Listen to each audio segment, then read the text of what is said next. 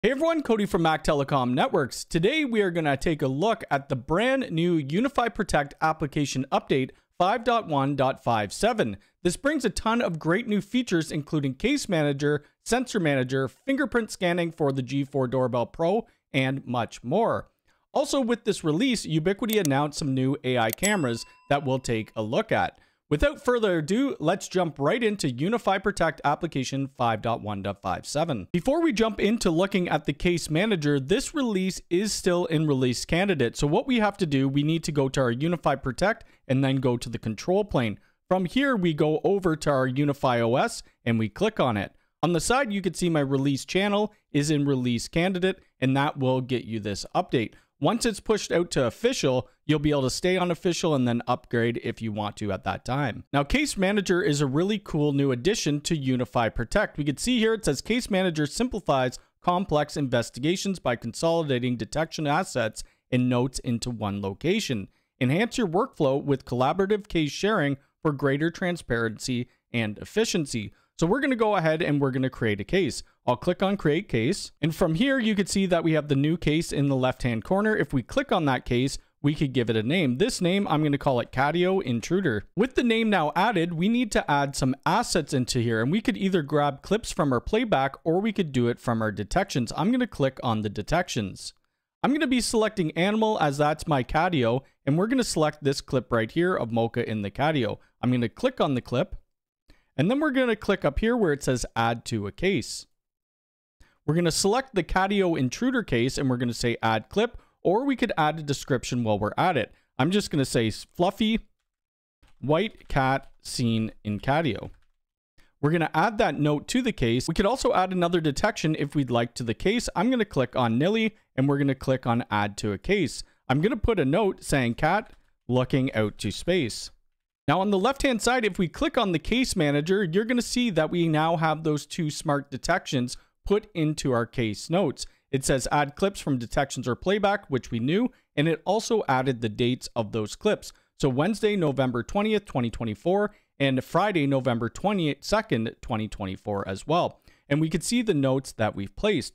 If we download this, it's going to create us a zip file. So I'll click on the zip file. Within the zip file, if I double click, we could see both of those smart detections and we could also see a PDF. So I'll click on the PDF and this should bring out our case notes.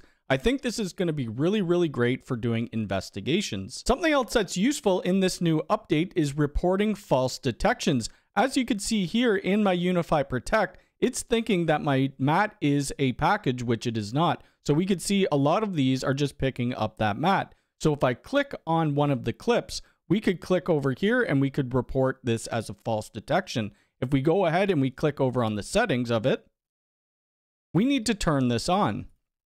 So scrolling down under advanced, we say report false detections. Hovering over the eye icon, we could see it says to improve the accuracy of feature detection functions, users can provide feedback on false positive detections. This function is subject to terms and conditions, and you may want to read the term and conditions before you turn this on. Now that I have it turned on, we could click over the clip that we want to report as a false detection, click on report false detection, and we could see this little blurb comes up. It says the recording may contain personal data and will be processed by filters to protect users' privacy. So it will blurring any detected faces and license plate and the altering of detected human speech. The post-processing recording will be used to enhance Ubiquiti's detection technology, and then I'll press report. So if you don't feel comfortable sending your clips over to Ubiquiti, don't turn this on. But if you don't mind so that it helps with our Unifi Protect detections, go ahead and turn that on. Something else that's really cool of this update is the sensor manager that's for our Protect sensors. We could enable comprehensive monitoring and analysis of environmental conditions. So we could see that I have 3 sensors here, which I just currently connected. But I'm going to click on the front door and then we're going to go to Sensor Manager. From Sensor Manager, you can see I have my office sensor, I have my front door, and then we have this one that's unnamed. This is just in my living room. But we could click on all 3 of them, and then on the right-hand side, you could see the different colors for what they represent. So the purple is for my office, the blue is for my front door, and the yellowish color is for my living room. But going over it, seeing as there's not much here, we could see the temperature at a specific time. So at 9:22, the office was 25.1 Celsius. The main floor was 21.6 Celsius. And keep scrolling over and you'll start to see the other sensors pop up. It also shows for our humidity. You could see the humidity at those times, and it will show for our light. One thing that I would like to see added into the sensor manager, and I'm sure they will eventually, is door open and closing events, which would be great. Now, another new feature is for our G4 Doorbell Pros, and this is the ability to either scan an NFC card or to do our fingerprint readings. And this could be paired with Unifi Access if you want, or with Protect, but Ubiquiti doesn't have a door lock, so how do you do it? This clip is from a Reddit user, and I will put the link down below if you want to watch the video, but they have it hooked up to Home Assistant. By scanning their fingerprint, they could open up their door lock. If you'd like to see a video on that, I will switch out one of my door locks and I'll get that done for you. Now, these next two things that I'm going to show you are pretty straightforward, but in our detections, if we go up to the right-hand corner, we could see these three bars. If we click on it, it's going to say match confidence, and it's matching the confidence of the detection level. So right now it's at 0%, so everything is going to be available. You would see this vehicle here has an 85% confidence. So if we click on it again and we go all the way up to maybe 90%,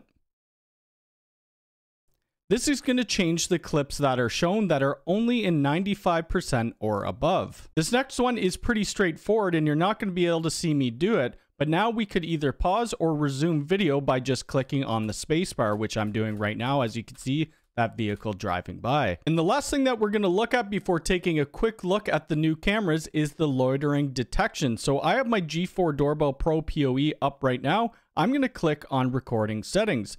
Going down, all the way down, we could edit smart detection zones. From here, you could see right now that I have animal, person, and vehicle, and this new one is loitering. We can see here that it says loitering detection is triggered only when an object remains in the smart zone longer than the specified time period. So what I'm going to do, I'm going to add a new zone. From this new zone, I'm just going to cover up all my front porch and maybe down to these steps right here. We're going to only have person and vehicle on. I don't care about animals. And then we're going to click on the loitering. For a person, it will be 10 seconds. Same with the vehicle. I would hope that a vehicle wouldn't go up here. But if someone is standing there for longer than 10 seconds, it will detect us on that. And I'm going to press save. Now I'm going to go stand at my front porch for 10 seconds to make sure that this triggers properly. Well, by this clip, I was standing there for 14 seconds and it did pick it up perfectly. And we do have this new loitering tab. So now let's take a quick look at the new cameras. The first new camera is the AI turret. And I do like the look of this with the blue LED around it. It comes in at $499 USD and is 4K 8 megapixel video resolution. It has an ultra wide viewing angle of 109 degrees, and then you could do 40 meter IR.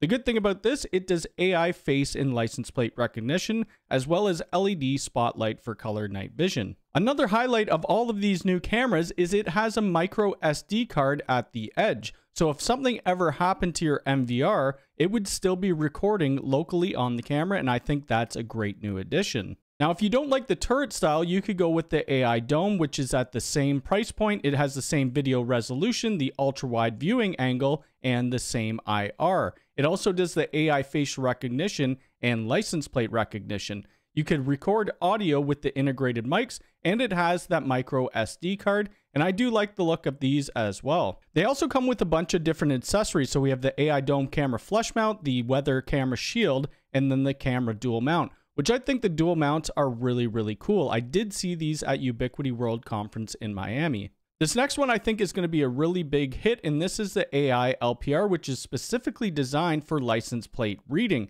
You'd see it says specialized 4K camera with 3x optical zoom and long-range IR night vision optimized for recognizing license plates on moving vehicles up to 90 kilometers per hour, which is massive. We have that 4K video resolution, 3x optical zoom, 1550 feet IR capture distance, and then advanced LPR high-speed detection at night. At night is our biggest thing. If we are using something like the AI Pro, it would probably reflect off the license plate because of the IR. But this is specifically designed to work at nighttime. They currently don't have a price on this, but it's supposed to be coming out in January 2025, and once I get my hands on it, I will do a video on it. And this last device that we're going to be talking about is really cool. It's the AI port, and it comes in at $199 USD, available December 4th. What this is going to do, it would make any of our non-AI cameras give the AI features. So AI facial recognition and license plate recognition. Or if you have a third-party camera or an on-VIF camera, it would also include those AI features. Now that's going to be it for my video on Unifi Protect application 5.1.57, and I really do love these new updates, and I really want to get my hands on these new cameras and the AI port so that I could get testing them out. Let me know what your favorite part about this new update is and your favorite new camera. If you like this video, hit the thumbs up button. If you're new here, please subscribe and hit the bell icon. All right, thanks.